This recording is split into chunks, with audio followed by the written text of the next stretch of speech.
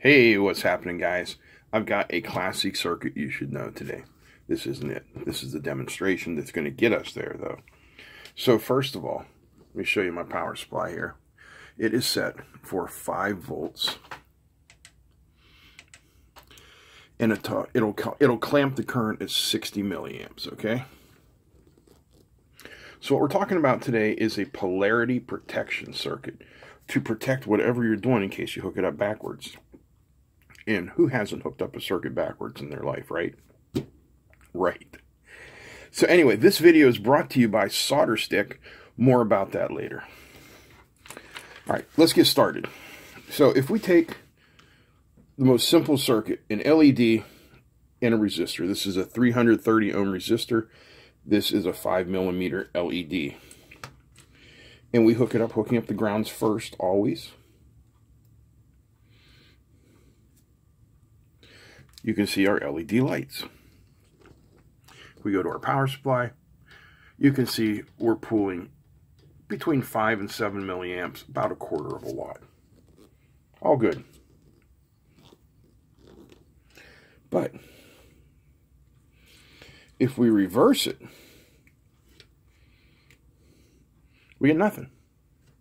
Because, of course, the diode is a one-way valve. And you can take a look here at the power supply. You can see nothing's happening. And in this case, low voltage, low current, nothing's really going to happen. Everything should be okay. See, still lights up. But if you're having a circuit that is more sensitive, you could easily blow it up, especially if you're using ICs. So we will simply put together a polarity protection circuit. You may have seen this circuit before, used in a different way. I know some of you are already out there screaming because you know exactly what it is. But don't give it away to those who don't know yet, because it's kind of interesting. So what is it? Do you have the answer yet?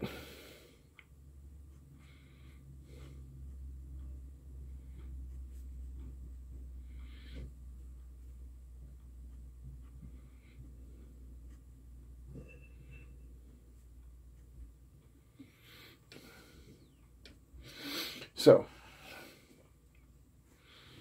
we bring our V in here, like so. And there's our ground. Now, we take this point here, becomes our V out. Bring this one over here. And this becomes our new ground, we'll call it. We'll just call it ground for now. So it is simply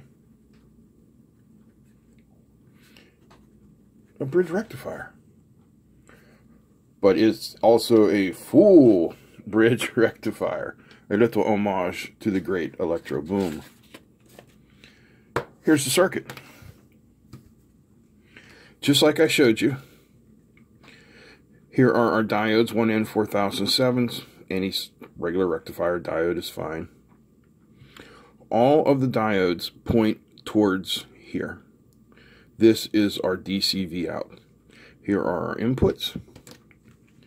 So all we have to do is hook up our circuit. Now we're hooking it up with correct polarity.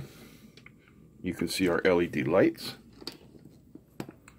Because we're going through the diodes and there's a little loss, we're only at 3 milliamps and 0.15 watts.